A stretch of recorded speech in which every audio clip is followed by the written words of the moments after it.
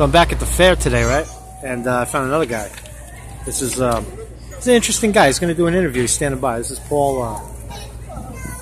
This is Paul. Right?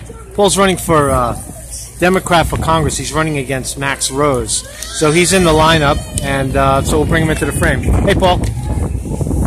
What's up, boss? How you doing, my man? So this is Paul. He's running for United States Congress. A big difference. It's not a New York Congress. He's running for the United States Congress as a representative of Staten Island and what is it? District 11? What is it? New York 11. New York 11. It's all of Staten Island and also South Brooklyn from Bay Ridge to about Sheepshead Bay.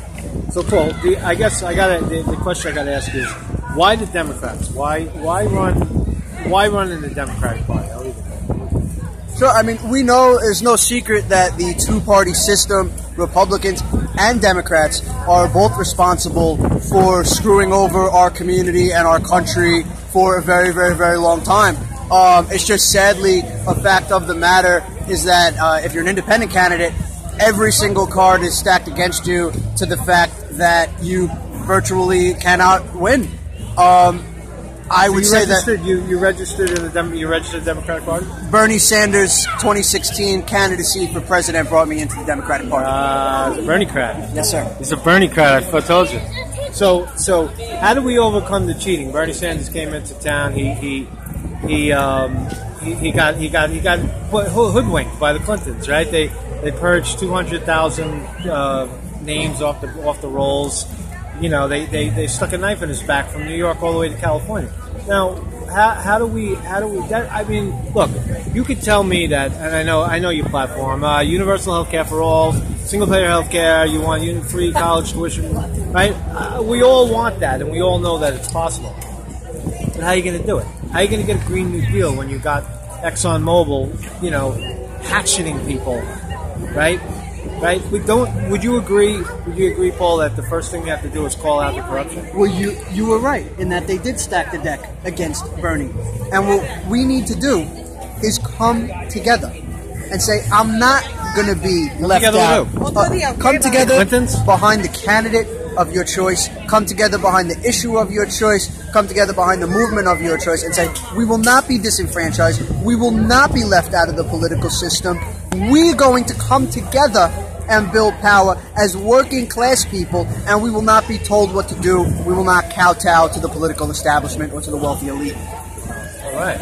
Yeah, I mean, I love it. I mean, I feel like you have to get money out of politics. You have to certainly raise the corporate tax rate. That I say 80%. I mean, I'm call me a socialist, but you have to institute a new deal. You have to squeeze them because they don't pay a nickel in tax. Trump gave them 14% more of what they don't pay anyway. Well, you know, people talk about JFK lowering the income tax. JFK lowered the income tax from 92 to 91%.